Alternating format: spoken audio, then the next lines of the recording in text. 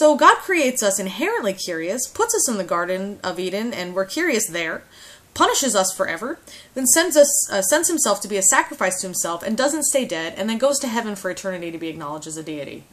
What?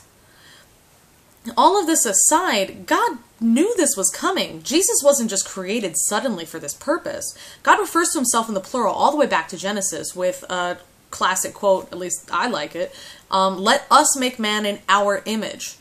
So not only did God know what was going to happen with the first two people, but he already said, okay, so if we create people, the Jesus part of us is going to have to go down there and be killed. Are we cool with that? And they were all cool with that.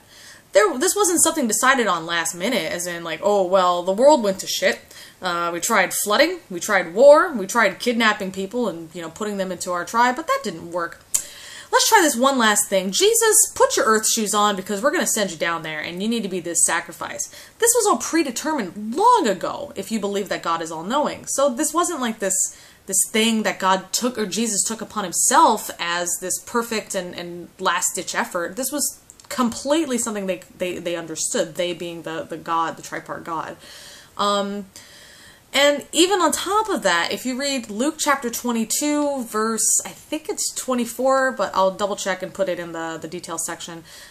Jesus was very scared about all this and actually prayed, please take this cup and pass this cup from me. So basically Jesus said, I really don't want to do this. I know we agree to this and this is cool and fine and stuff, but I really don't want to do this.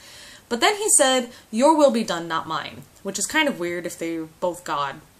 So Jesus is talking to himself, saying that God's will be done, but not his will be done, but Jesus is also God. I'm not sure. But the fact is, Jesus tries to puss out of this. And he says, look, I've been here. I did not expect, like, living and shit to actually be painful. And because remember, Jesus is 100% God and 100% human. So he's divine and he's human. It's going to hurt. And apparently he didn't pre-plan this when they decided it all way, way, way long ago, 6,000 years ago when they decided to create the earth and people. So Jesus actually tried to puss out of the deal.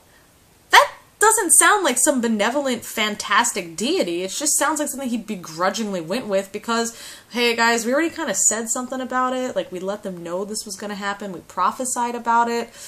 We got to do it. So I don't want to punk out of this deal, but if I can, please, please let me punk out of this. I do not want to deal with this.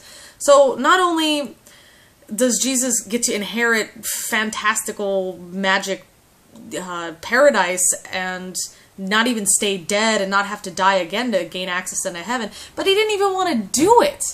This isn't the divine beauty of God. This is just some guy saying, this is gonna suck.